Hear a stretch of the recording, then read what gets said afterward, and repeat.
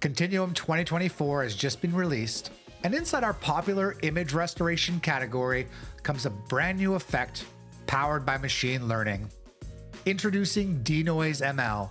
Simply drag and drop this onto a clip and let it remove that unwanted noise from your shots. I'm going to be demonstrating this inside of Adobe Premiere Pro, but rest assured this works in any host that Continuum supports. Let's dive right in and see this workflow in action.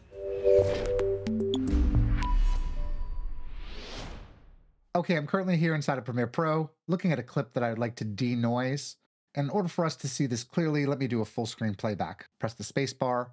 You can see that noise pattern clearly on the top left-hand corner.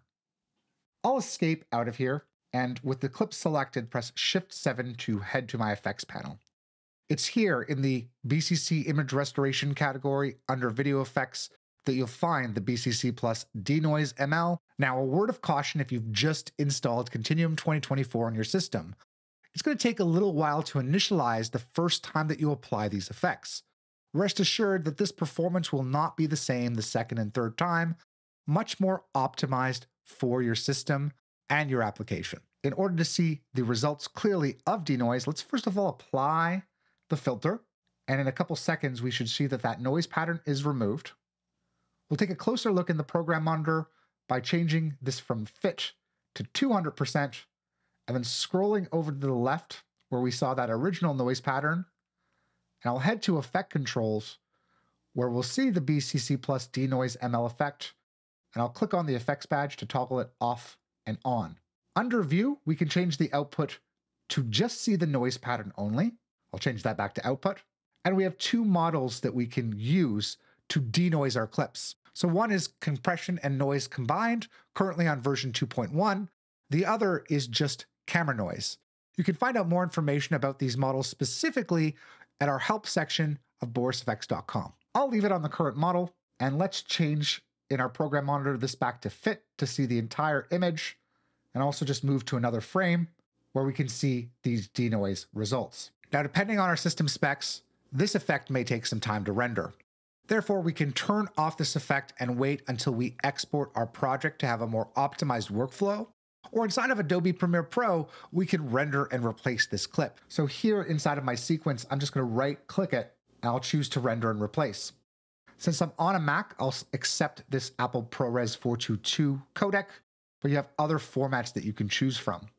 It's going to store it next to your original clip on your hard drive, and also include video effects, which is a new feature and great for collaborative workflows where it will reference that the ML denoise effect was applied. I'll press OK to accept this. It's going to analyze this and then create that new clip on your drive and automatically connect to it in your sequence. Okay, the render is complete, and you can see that the name of the clip is changed here.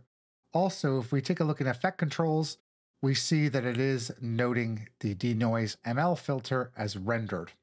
If we ever need to get back to the original, just simply right-click, and we have an option here to restore the unrendered and have access to our full effect. I'm just going to press Command-Z in order to connect to the rendered out version. Let's move on to one more denoise example. This is a bit more extreme. I'm just going to press Control-tilde to play this back full frame so we can see all of the noise as well as compression in this shot. I'm going to press Escape, and like we did before, head to Effect Controls, into our image restoration category, where I'll apply the denoise filter. And now we can see those clean results that it's come up with. In fact, I'll bring this to 150% so we can take a close look, head to our effect controls, see the original noise compared with the output.